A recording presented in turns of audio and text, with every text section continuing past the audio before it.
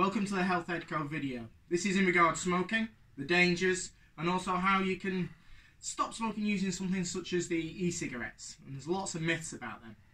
Now here I've got one of our products that shows the dangers from smoking. This is 10 cigarettes a day over 1 year, the amount of tar that will congeal in your lungs. It's disgusting. This is about 1 lung's worth, because the average smoker smokes twice this each year. And what does it look like after it's been smoked and people hack it up? Well, here's a month's worth of smoker's cough, and it's disgusting.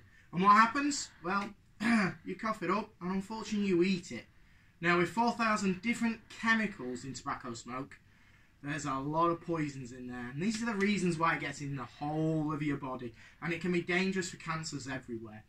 Horrible, horrible.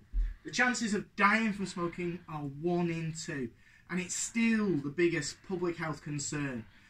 But there are more people stopping than ever, and there are less people smoking now than there has been since the 1800s.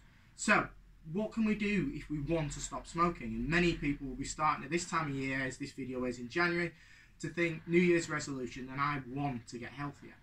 Well, one of the ways is actually to use something like an e-cigarette. Using an e-cigarette actually brings down the amount of chemicals from 4,000 down to just vapor, nicotine, and there are certain additives and flavourings in there.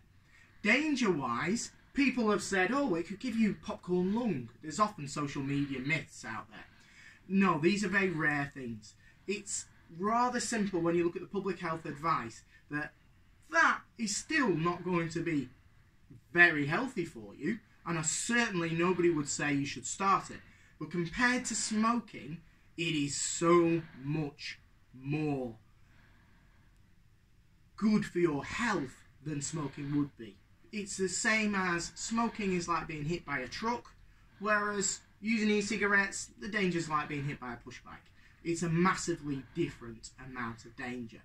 And it will also give you the nicotine, which isn't dangerous by itself, it's just very addictive. And therefore you are more likely to be able to stop smoking. And we've got more products here, such as we've got our occluded artery. If you smoke cigarettes, it makes your arteries sticky. And if your arteries are sticky, then the blood cells can't get through. And that's when you're more likely to have strokes, heart attacks, etc.